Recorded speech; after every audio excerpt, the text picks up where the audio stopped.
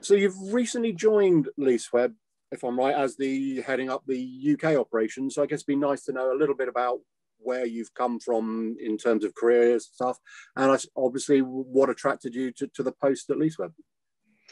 Yeah, I came to newbie. Started at LeaseWeb in August of last year.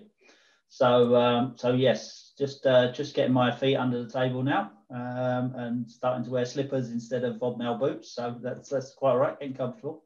I suppose if we go, to make it interesting for you, let's go right back. So if I go right back, I started in sport. So I actually started with racehorses. So I rode racehorses for a living, over the jumps, over National Hunt. I realised pretty quickly that it was better to eat than not. So to get off that dieting treadmill. So then from there, I did a bit of sort of bloodstock and bit of buying and selling, and then the internet happened. So when the internet happened, I set up an online bloodstock agency, and we were well ahead of our time. We were offering video and not realizing that you needed fluidity at both ends of the cable to make sure that you could actually watch a horse's motion. So we started then to sort of burn that onto DVD, send it out to people, and that was quite good. But it was the start of the sort of internet revolution, really. Went on from there. We sort of sold that concept. Went on from there, and I ran an events company. So set up an events company, and that was all around. I did a deal with Hilton Hotels, and within sort of horse racing again, but we had a bit of an online presence. And then I had the opportunity to go into technology, into IT. A friend of mine had sold his business to a competitor, and the competitor never really had any sort of sales, if you like. So he asked me to go along and see if I could sort of help drum that business along, which we did, and we did quite successfully. And that was in the MSP space. So we did everything from desktop data center to desktop, and everything in between, really around the sort of Microsoft Intel, NetApp storage, and a lot of the early players in the antivirus markets. I was so Wirebird. We did an MBO of Wirebird, and took that to a nice level. It was sort of sub 1 million when I went in there, and we took that up to 8 million in revenues. Left Wirebird, was sold to a company called Timico, who obviously they had the connectivity piece, and Wirebird made up the IT piece, so they put the two together. And then I did a bit for a couple of large. One was a print reseller, one was based in the data center, which was in the break fix market. Both of those they sort of took to sale, and they wanted to build out a managed service part of their business. One, as I say, one was print. They wanted to add on some IT managed services. So we did that over a 2-year period. And then with MCSA, pretty similar. They were in the break fix market in the data center, and they wanted to broaden that horizon out and offer some managed services. So I went to help those guys. And then the opportunity, after a brief spell doing some M&A, the opportunity with LeaseWeb came about. And I'd been reselling DC services since 2003, really, DC hosted and hybrid cloud solutions and various solutions. And I suppose the exciting thing for me was to join a company that sort of had a focus. So I had a sole focus within the data center, and being that enabler for the MSP market. So having come from there, I suppose poacher turned gamekeeper, if you like. It was interesting for me because I knew what I wanted from a DC provider and a cloud provider, to be able to sell on to my clients. Looking at LeaseWeb, they seem to know what they did, and after various conversations with Con and the rest of the team, the one good thing for me and the bit that was quite attractive is they also knew what they didn't do. And too many companies out there, you know, they think they know what they do well, but they also think they know what to do, what they don't do well. And Leaseweb's very straight. You know, we're very straight down the line. We have a good sort of product set from the data center out, and the cloud and the hybrid cloud and the public and private sides. But we stop, you know, and we, as I say, we allow the customer to do what they need to do whilst we look after the rest. So I suppose that was the culture of Leaseweb and the ambition to grow, which has always been the sort of one thing that I focused on all the way through. The excitement was always growth, and that was a bit that enticed me to come and join them. Okay, and you mentioned obviously one of the attractions, Leaseweb know what they do well and leave the rest. I mean, it'd be great to have that sort of knowledge of the portfolio. You know, what are the services, products, etc. that the company offers at the moment?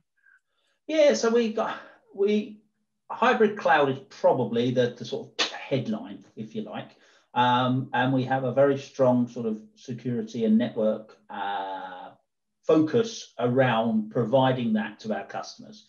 So, I mean, I think the bare metal and dedicated server is where our sort of history was.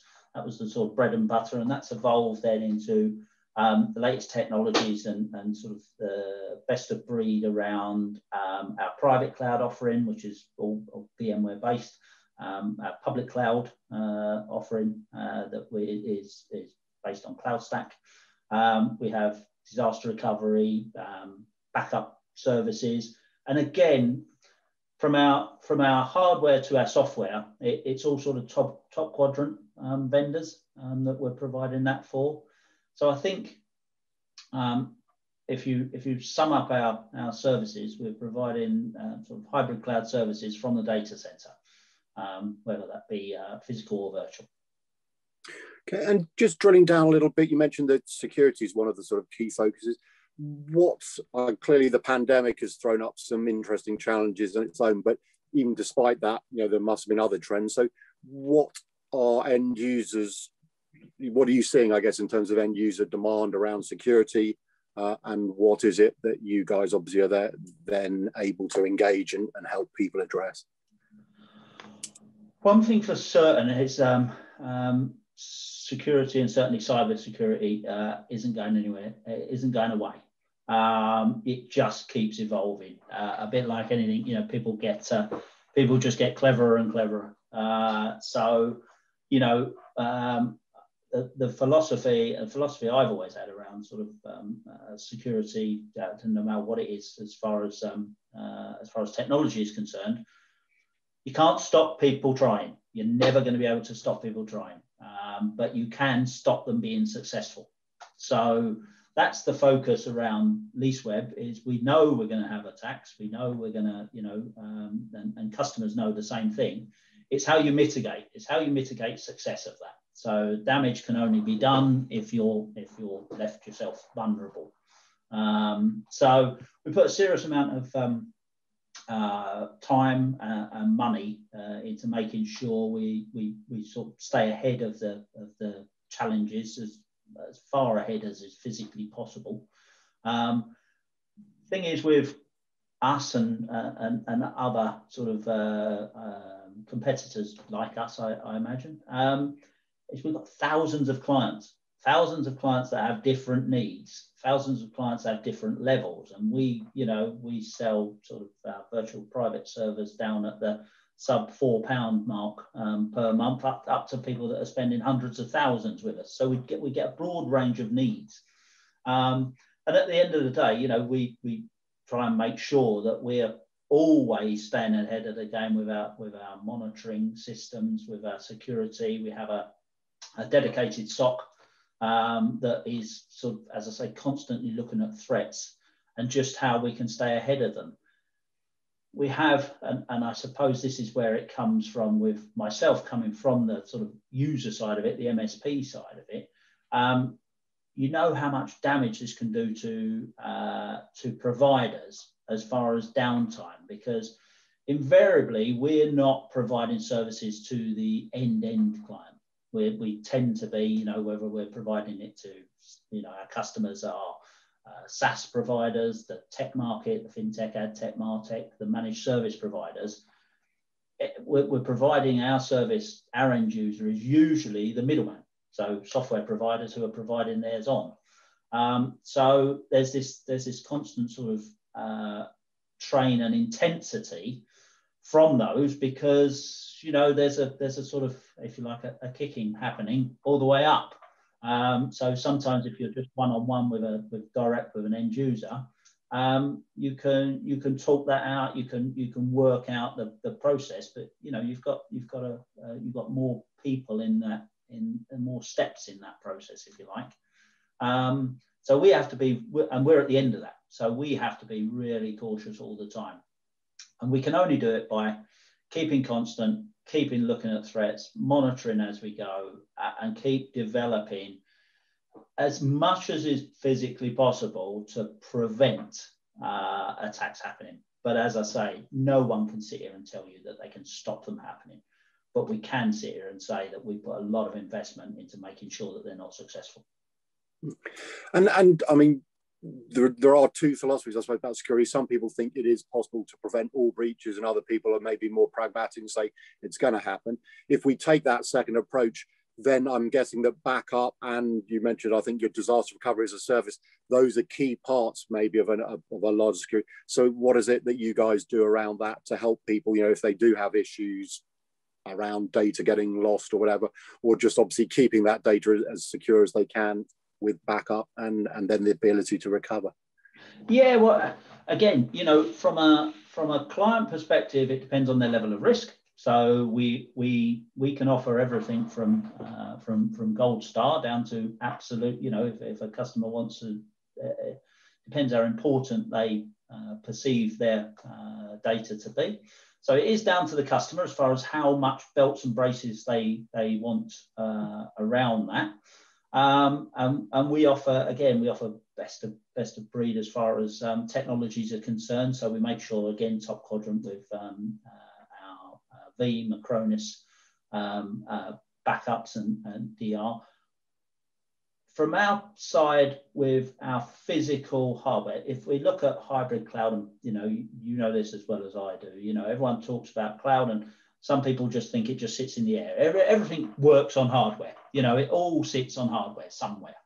And so from our point of view, being the sort of DC maintainer and provider, every single piece of our equipment is redundant. So no matter what it is, whether it's power, whether it's if we start from the DC, it's the power, cooling, and all that nice stuff around the actual building and the physical side of it. We come into the racks, come into the hardware, the power supplies. You know, everything we have is redundant. So there's never one single point of failure. And then, as I say, from there, customers can decide their own level of risk, if you like, and we can cater for that. But we can't force it down someone's throat, because we all take risk in various in different ways. Like we're seeing with this current sort of pandemic, and you know, never has it been more prevalent of people's views on risks and their views on how things should be done correctly or incorrectly. You've referenced the hybrid cloud a few times while we chatted. Is that, do you think everyone's worked out that, you know, rather than private or just public, that the hybrid model, and even not just cloud, but obviously a bit of on-premise IT maybe themselves, do you think that is the obvious logical way forward? Or do you think there are cases where people can still justify keeping all their IT in-house, or just using a public cloud and nothing else? What are your thoughts on the cloud, I guess? I think, what are your thoughts on cloud? Well, I don't think anyone can ever say that there's the one approach is hybrid and that's the way you go. You know, it has to be done. I think there are many customers out there that could still run their business at the levels that they need to run it at, with a physical server sat in the corner, I go back in my day, we had we looked after the old printers. You know, I mean, they're a dying sort of trade now, but the old printers that used to do everything. And you'd go in there, and of course, the nature of the business, there'd be these old white compacts sat in the corner that were running everything with 4 inches of dust all over them. And the one thing you never did was turn them off, you know, because that's. But you could have said to them all day long about taking that to the cloud. There was no benefit to them taking it to the cloud because at that time, again, perceived risks, it was working and it worked for them. So I think logically, hybrid cloud works in most situations because there are certain applications. I mean, if we look at cloud, I mean, the first thing to ever go, and no one thinks anything of it now, but you look at email, you know, it's logical for it to be somewhere else because it has to go somewhere else for you to use it. You can't, emailing yourself is no use whatsoever. And usually around an office, you can shout at someone. So you don't need within that proximity to email. So it's logical to put that away. When you've got certain applications that, you know, for whatever reason, speed, size, it can be better for them to sit in your office space. You know, and startups now, everyone sort of says about startups now, and that's natural. Boom, they throw everything in the cloud. It's a bit of a generalization. They don't tend to. I mean, it tends to me to, you know, depend on the level of skill you've got within your organization, even a startup. You know, startups doesn't necessarily mean one person. You know, you can have multiple people in a startup, and you can have multiple skill levels, and you can have multiple historic skill levels, and you know, where people have happily run businesses on physical approach. But yeah, I think it's I don't think the answer is ever one or the other from the start. I think once you get under the skin of a client or a customer, I think, you know, the reason I talk about hybrid cloud and we offer hybrid cloud is it's so that it fits certain people at certain levels. I think most bit of a generalization, but I think if you went out there and if I look at the data, most companies now are running with some form of hybrid cloud, whether they know it or not, because even if they're an O365 user, you know, they're running cloud. So whether they perceive them to be running a hybrid environment or not, most people pretty much are. Okay, and in terms of maybe looking a bit further ahead, although they're already out there, we got things like sort of 5G, and the edge. Everyone's talking about that like it's, you know, the best things in sliced bread, and obviously AI, IoT, which I guess is related to edge in some way. So that sort of landscape, what are you, if anything, are you seeing at the moment, and do you have any thoughts as to, I say, you know, if we cut through some of the hype as to what might actually play out? Say, if we maybe say 5G edge as one, and then sort of AI as another sort of trend. Yeah, a lot of it, as you say, with the words with the edge and things like this, it's like an investment, isn't it? Don't you buy on hype and sell on reality? You know, so and before it ever happens, they're always the best things in sliced bread. I think 5G is, if 5G pans out as it should do, and as I'm sure it will do, it's going to make life easier. It's going to make life more connected. And as we try and use, and again, we've split them out, but you know, when you're looking at IoT, when you're looking at, you know, being able to get sort of data and sensors used in the way that can actually provide real results and real time results to where it's, I suppose, where it's really needed. I had with the whole 5G and the Internet of Things, I had a conversation, this would have been sort of 4 or 5 years ago around, and it was with some guys from Vodafone. And it was, you know, when you saw the practical benefits, and this was around putting sensors into crops in third world so that you could monitor rainfall, because obviously water's, you know, water is that gold commodity and it was making sure there was no waste. And when you saw that as a potential, you just saw the art, you know, the art of the possible there was phenomenal. And that's really, you know, some great things that can be done when you mesh a few of these technologies together. I'm sure they're going to have benefits. The edge. So the edge brings, and again, I don't come from a technical background. I come more from the sort of the over the top kind of viewpoints on technology. The edge brings sort of security closer to the person. It brings speed of transaction, speed of data. It brings that closer to the user, if you like. Things like, I suppose, what's I suppose if you look at an iPhone, if you look at facial recognition, bringing that security to the device rather than taking that security back speeds things up, makes it more secure, speeds things up. So, yeah, I mean,